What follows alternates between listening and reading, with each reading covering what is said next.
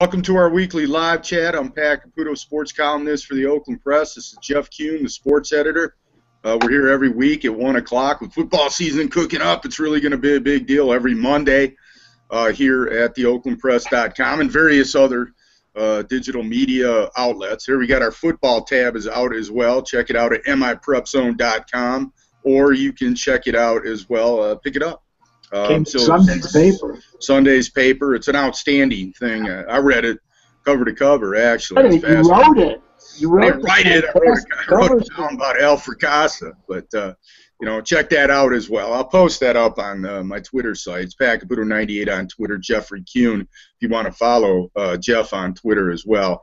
But anyway, let's get right to it. We're going to talk about the Lions coming out of the chute right away now. The season fast approaching. Michigan State. We'll get into their season, what we think. They open this weekend in East Lansing and Ann Arbor on Friday and Saturday. And we'll get into the Tigers and just some of the record-setting things that are going on with the Tigers and a couple other issues. We'll get to that at 1:20. But we're not on a set script here. If you want to leave a question or comment, please do. Off Top Borka is in for Paul Camp, who's gone off to get married. Congratulations to him and his lovely bride, Nicole. And we're, here, Off Top will put the questions or comments to us, pipe in when we do. It's real simple. People get freaked out by the Google Hangout and all that. It's not. You just type it in. Off Top will relay the question to us. And instead of typing the answer back, we speak it back to you. But anyway, let's get right to it, Jeff. Lions preseason, I don't know what to make out of it, other than the fact that it was probably the most unimpressive 40-9 victory I've ever seen over a great team and a great quarterback. I don't know why. Maybe it was because it was after the whistle penalties. An overreaction on my part, Jeff, or you still have some of those concerns? Well, no, it comes a week after they look so bad against Cleveland, Pat. There's just nothing you can make of the preseason. The starters play limited amount of playing time, and that was a New England team that didn't seem to be focused on that game at all. And but you're right. I mean, those personal foul penalties are something that has plagued this team in the past, and you would think that they had that cleaned up this year. It's troubling that they don't. Well, I thought it was ridiculous. I thought it was embarrassing, to be honest with you. And I don't know whether I'm making too much of this or not. Maybe people can help me out with it. I wrote in my column for Sunday's paper, after watching that, on Thursday, that I thought that Willie Young, that was embarrassing. I mean, it kind of summed up the Lions. Here's a player who is not without promise, is a pretty good player who I've always thought a lot of, to be honest with you.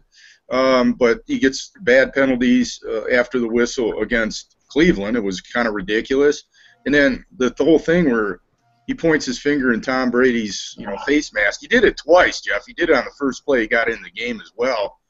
It's kind of silly. I mean, what's the point? You're Willie Young. He's Tom Brady. You don't look very good doing that. You're not going to intimidate the guy at all. I mean, that's just not going to happen. In the NFL, that doesn't work, especially with Tom Brady. Right. So, I mean, it was a reflection of the lack of discipline that the Lions have. Now, we've had this debate a lot about, I always feel like, you have to be aggressive in the NFL. And sometimes you're better to play to that edge than not play to that edge. It's just a fact of life in that world, even with all the new rules and all the things that are going on. But, that's silly, and it showed a lack of discipline, a huge lack of discipline. Puts Lions in an unusual spot where it's like maybe they should cut this guy when they've worked so hard to develop him into a pretty good player. He has developed into a usable player. It's just like really weird. Nick Fairley took a shot at some guard standing there, which was bizarre. They need him to play well. And don't say it doesn't rear its head in the regular season. It has, clearly, at the end of 2011 and 2012, affected the Lions in the way they played. I mean, so I don't know whether I'm making too much out of those couple plays and not noticing the turnovers that were created, or the way Reggie Bush was terrific. He really looks good in the preseason. They seem to have some problems at wide receiver. Nobody's really separated themselves to come to the forefront. Nate Burleson, may or may not. I don't know what to make of him, whether he's an older player who has lost that little bit after a serious injury, or whether it's just the preseason, it doesn't matter for Nate Burleson. I don't know, to be honest with you, but that's a problem. And I don't know. It's just I don't know what to make of it. I really don't. They're very dependent, I think, on Louis Delmas's knee. But on the other hand, I see a lot of good things with him. What are your thoughts? Well, first of all, on the penalty front, you know who the most penalized team in the NFL was last year? The Lions. No, Oh, the Ravens. the Ravens. And, Right. what'd that get them? You know? Right. Well, it goes to the aggression, but it's not necessarily the penalties, but when they happen. Right. You know, those penalties, on both those penalties, the Lions created turnovers, right? Right. Both those penalties, I believe they settled for field goals, correct? Right. You know, and one of the penalty they got too pinned them way back in their own end. Right. So they've I don't know, some of the penalties they've had just don't make a lot of sense. Right. Those are things they have to shore up. But Pat, like you said, there are some promising things. They've got some star quality players on this. They truly do. And the addition of Bush is going to help greatly. Defensive line, Ansel looks like he's going to help. Right. Yeah, but this thing with the concussion is a little disturbing. I don't know what's going to come out of that. That's Right. You know, so you know, it's something I don't know, but he is a tremendous talent, and he is a very good player, with emphasis on very good player. The question I have about Ziggy Ansah is, like all NFL players, one of your skills is staying healthy, and the concussion card can come up at weird times. They got hit in practice with non-pad practice, and he got a concussion. It seems, apparently, I don't know, allegedly, I don't know how to describe that. Maybe nothing. They haven't come out and said it's a concussion yet, but they've been pretty mum on that. Heck, concussions that's a whole nother topic, Pat, and the concussions are dealt with so much differently today than when you played football, for example. I mean, you got hit in the head 8 times in a game, and it was shake it off, get back in there. Yeah, well, first of all, let me clarify. I never played football like Ziggy Ansah. No. I mean, you know, in the NFL or whatever is high school. But I do know that when I played high school football, that I led with my head, and my head was my biggest weapon. Maybe that explains some things. But it was dealt with differently. I mean, if you rattled your marbles, that's kind of what it was looked at. Take some smelling salts. Yeah, you know, I do remember, but I never had anything that would remotely be like a concussion. But I do remember making hits, you know, filling the hole, you know, playing linebacker and hitting somebody. And, you know, boom, head to head, and I'd see a light. You know, I mean, I think people who play football know what I'm talking about. You see a light for just a moment. Now, though, I guess it's proven that those constant thuds like that, or those moments, do cause, you know, especially for college players and NFL players who keep playing year after year, it causes a lot of issues that they're studying neurologically. So I don't know, you know, what the factor is, but yeah, it's a different thing. But back to the Lions on this, Ziggy Ansah has been very good. He's really, really been good. Their defensive line did impose its will in that game. I thought that was a good thing. DeAndre Levy has played very well. I thought that Bill Bentley played better in that third preseason game than the first two. You know, Slay was out there. That was good that he got that experience of Tom Brady looking out there and saying, hey, man, we're going to pick on you and throw the ball to you. He has to learn.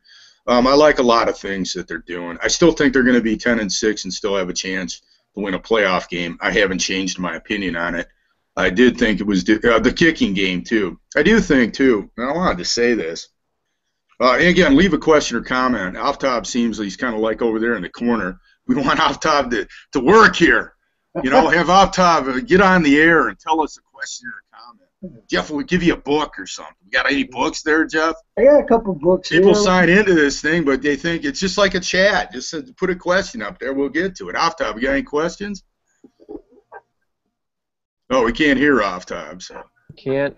You can hear me now? Yeah, we can hear you now, buddy. Yeah, I'm here. I'm watching you. The daddy's watching. No, I'm just kidding. There you go. You're like Big Brother, man. Yeah. So, yeah, keep it up. That's been going. Yeah. You're watching us. Yeah, we haven't got any questions. Going well. So, yeah. There we go. Oftab, he needs a question. Ask Oftab a question. But, you know, people are on there. Oftab is there. But just leave a question. People get freaked out. We know you're there. You know, we see the numbers on the app, but we want you to ask a question. We want to talk to you, seriously. This is the way things are going to be going with the media here with these videos. We love this. I love the Google Hangout thing. Jeff, you know, talking about, you know, different things. the kicking game. I think one thing that's backfired on them is signing Kickalicious. What do you think about that? Because fans got their biggest boo, the biggest boo that they had in that game, even more than Young, even more than when Belichick didn't put Tim Tebow in at the end of the game. That was quite a hoot. I'm sorry, guys, if I may interject. I mean, I have a personal question myself, and Sure. I'm not really a big football educated guy or knows one, but the concussions have recently made me seem, and I'm a father of like a 13-month-old. All these stories are making me feel, am I going to send my kid to football? I mean, is it what every parent is thinking these days? No, I think it is a big question off top. I talked about it for 4 hours on my radio show on Saturday. I mean, for at least 3 of the hours were, people saying, would you let your kid play football if he wanted to play football? And I defended football because of all the educational experiences that I had. And I went to a tremendous college at Michigan State. And I don't mean any disrespect to that. I don't mean any disrespect to my baseball coach, Jim Crosby at Groves, who was huge. Tom Lakos, my summer coach in American Legion, or Len Nabilski, who was my other summer coach. I learned a lot of lessons playing baseball. And in basketball, I played that through 9th grade. But, Jeff, more than anything else, I learned from playing high school football. It was the greatest experience and learning experience I ever had. And we were a lousy team. We were barely mediocre. We beat Harrison my junior year, and that was about it. We played in a tough league. We had a lot of Division I players on our team. But we lost a lot of games, and just getting up. And after that, I played I didn't make the varsity in 10th grade. I was on the JV team. We had 17 guys on the team, and we got our ass kicked. We were 1-7. And I learned more from that, I think, than anything else. That's a unique lesson of football. Keith Dunlap wrote about this weekend, and people who played, I think they understand that. I don't even know how to explain it. But these injuries, they're kind of disconcerting, sure. But I would let if I don't have children, but I would let them play. How about you? If your kids had wanted to play, did you discourage them to play? You had a kid who played hockey, for crying out loud. It wasn't like he was playing in the no-check league either. Yeah, you know that. I had a son that played hockey, played all very good one through college, and I had another son that played football. That's right.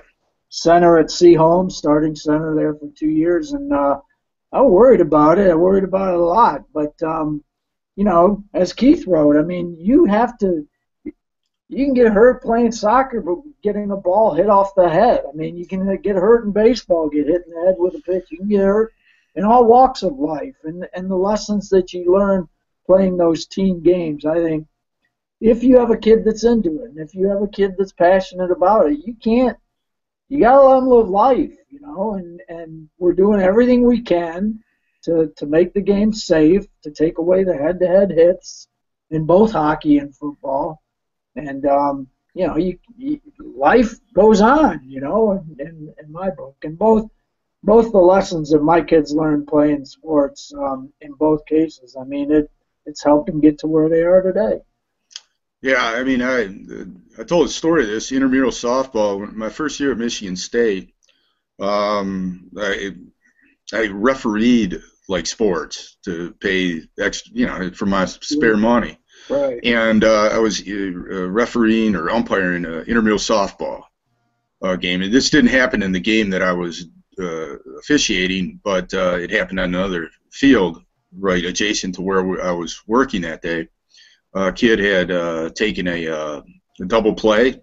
I knew the kid. He lived in my dorm.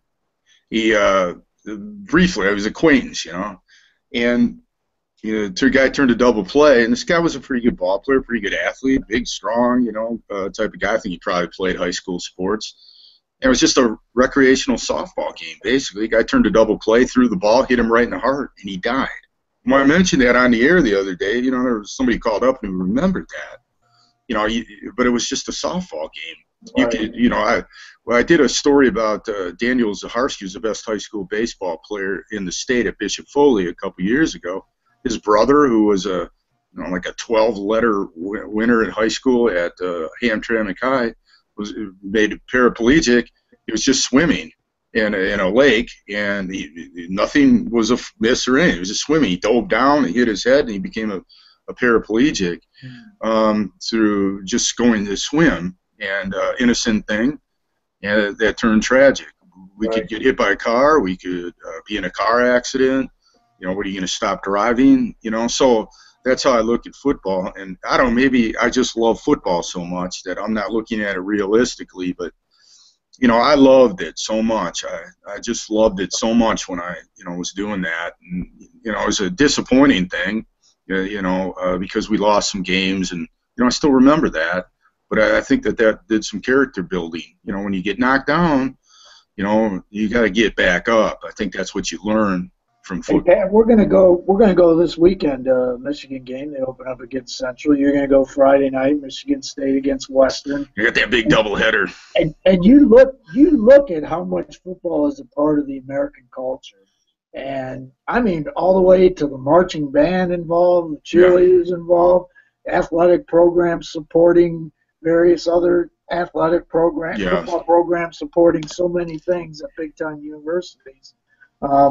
And of course, you know, the contracts of the presidents and coaches and all that stuff.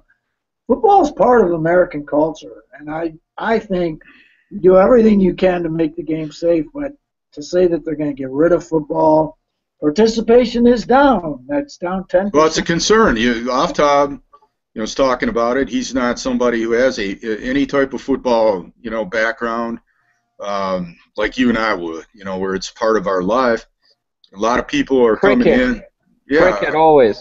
Yeah, I mean, that's the whole thing about it, though. I mean, it's interesting, Oftab. It really is, because a lot of people, you know, who have no background in football may be born in other countries. This is a country where we're a melting pot and people come in from various cultures. The culture that I grew up in, you know, acclimated to football right away, American football. The culture that's coming into this country right now may not. Although, I'll say this, Dearborn-Fordson, you know, they had a big difference in their culture in terms of demographics from the 1960s to today, and they're still a football power. Right. So, I mean, you know, a lot of people have come in here and gotten acclimated into the American culture and football and love it. So I love football, so it's really hard for me. Maybe I don't speak, you know, fairly about it, but you know, I loved that experience as a kid, just playing it, and I sincerely love watching it. I can't wait for Friday and Saturday night. And Right. the only disappointment I have is I'm going to be at Michigan State rather than over in Oxford watching Orion play the Wildcats out on the blue turf. You know? The backyard brawl. There you go. Yeah, you know, or Clarkston playing Adams. You know, Right. You know, Brother Rice has got a huge game this weekend, you know, against St. Ignatius. So. Right. You'll get your opportunity. Well, you always make time for that. you know, it's always, you know, it's a great thing. You know, high school football on the Friday night lights. You go out there to where out near where I live on that M24 corridor. When Lake Orion plays, this town is, you know, it gets a little silent. I mean, it's a big, especially when they're playing Oxford or they're playing Clarkston. Right. On those nights, you know, you can't get anywhere near the state. I don't know. Have you been out there? Weren't you out there for the? We went together for that blue turf and all. Yeah, when they first, I mean, you couldn't get anywhere near that stadium in Oxford. My gosh, you know, you'd think, wow, Pat Caputo, they had like, you got to go and pick up your pass over here, and you know, they had like security there and everything. I mean, it was like 10,000 people there, and it's like that at Orion when they played that game there. Although people in Orion knew who I was. Hey, speaking of Michigan State, what do you think of both those teams this year, Pat? Well, I gotta say that you know, I think Michigan's building to something special. I kind of get the feeling they are. But what I think is interesting is, and if you're asking me, do I think Michigan State has a really good team this year? No, I think they're just okay, and I think they'll be 7-5, and I think Michigan has a better team on paper.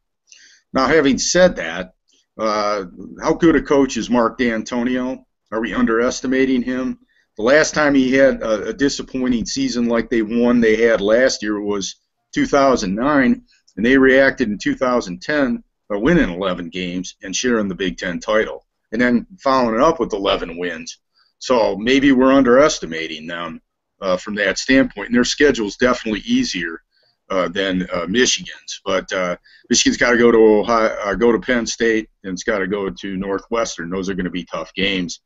And I think that division, the leaders division, is going to be fascinating because you could throw Nebraska, Northwestern, Michigan, and Michigan State kind of in a pot. Right. It'd be kind of hard to figure out who's going to get to that Big Ten title game. But I think I have Michigan at 9-3, and I got Michigan State at 7-5. I think like a game like Iowa at Iowa is going to be tough for Michigan State to win. I think all the stuff about their defense. Everybody was so impressed with their defense last year. I thought that was terrible how they just couldn't stop anybody when they had to at the end of games. And, people were banging the drum about their defense. Okay, well, stop somebody when you really have to, and then talk that way.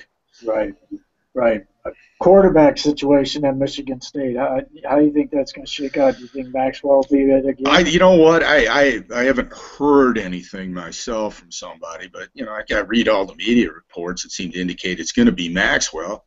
But I think Connor Cook will take a snap or two. I think D'Antonio is smart enough to keep the competition open. I think he understands that competition is a good thing.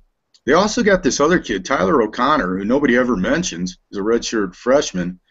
That kid was the highest rated of the four quarterbacks that they have. Terry's the other one. So they do have a choice there. And the big difference is I don't know what this thing with Warner and Bowman being the co-offensive coordinators is going to mean, whether there'll be more separation for the receivers and Maxwell will have a better opportunity, whether those receivers have improved. I think Burbridge from Farmington Harrison is an immensely talented player, and he's gotten his feet wet last year, did do some good things. I think he's a very important player for Michigan State because he may have some star potential at receiver. Running back, that'll be interesting. I keep talking about Langford from Westland John Glenn as the tailback. They got other options, freshman and Holmes. Riley Bullough was very good in the spring game, but he's a converted linebacker. And Le'Veon Bell was going to start for Pittsburgh until he got hurt. So that's big. It's a big replacement that they've got to replace, especially considering how ground oriented they are. And the offensive line's health will be important for them. But I've learned not to sell Mark D'Antonio short. And I think a lot of Brady Hoke and what he's done at Michigan. And I think Devin Gardner's pretty good. And that's a team with a lot of athletes that is really starting to emerge. And I think it will be an important transition year for Michigan. But to make sure that they're not 8-5, that they're a little better than that, and that it can maybe be a springboard forward to what could be a long stretch of success for them, the way they've recruited. They truly have. A lot of times, Jeff, it's just people talking about it, but I really think they've done a terrific job of recruiting. Right. Hey, Pat, you know why I like college football? It's things like Brady Hoke refusing to call Ohio State, just call them Ohio. And now the latest was Urban Meyer not allowing anybody on covering Ohio State football to wear blue. It's kind of funny, I suppose I got my Oakland Press shirt on today, but I get thrown out of practice at Ohio State. My red Oakland Press shirt. Yeah, there you go. Your MI Prep Zone shirt. So I get thrown out of there. But it's fun, and it's a great tradition, and we'll see how it goes. It's going to be an interesting fall. When it comes right down, you talk about the popularity of football. Lions sold out their preseason games. Lions had 6,000 people, jammed into a practice at Allen Park. Right. And, and I thought it was kind of misguided and everything, but they were going nuts over Kickalicious, But they're interested in football, and it's the same with, college football. You look at this week, there'll be sold-out stadiums, and then the following week, Michigan State, and the Lions opening at Ford Field. You add up those crowds, that's an incredible amount of people. The size of a pretty good-sized city will be going to those 3 football games. Right. Pat, changing gears a little bit before we wrap up, Tigers and what's going on with Miguel Cabrera and Max Scherzer. You wrote about that this weekend.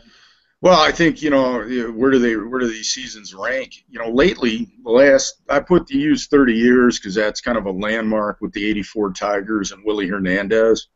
of the best seasons that athletes have put together. It's amazing how many tremendous seasons Detroit athletes have put together the last 10 years.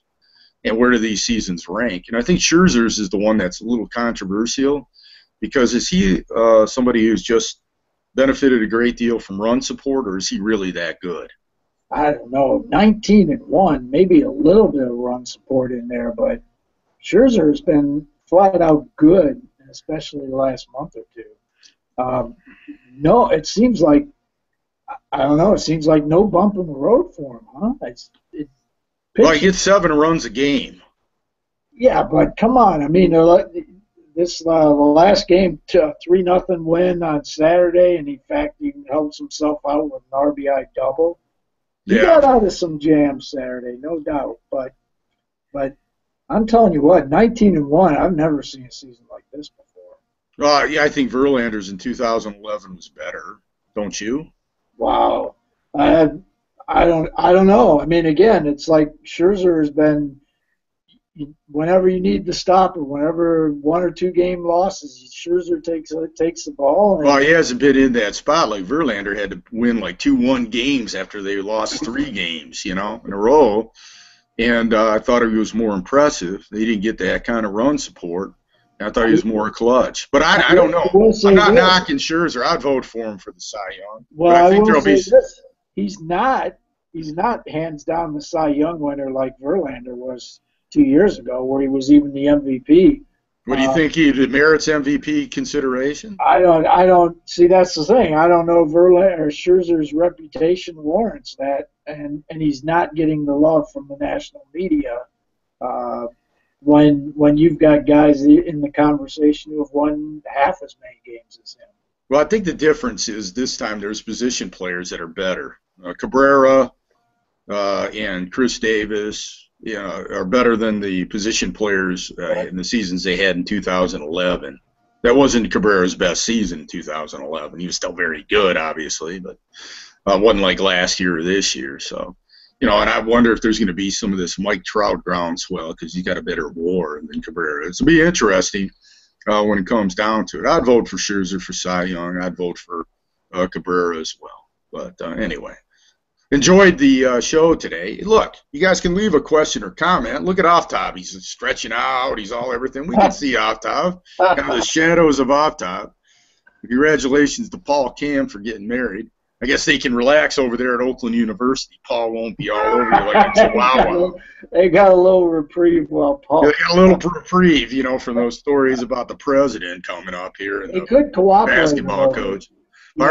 They could cooperate a little bit and answer one of our FOIA requests. That's all. Well, I think, when it comes down to it, maybe that's a sign that they got something to hide. That's kind of what I always learned about things.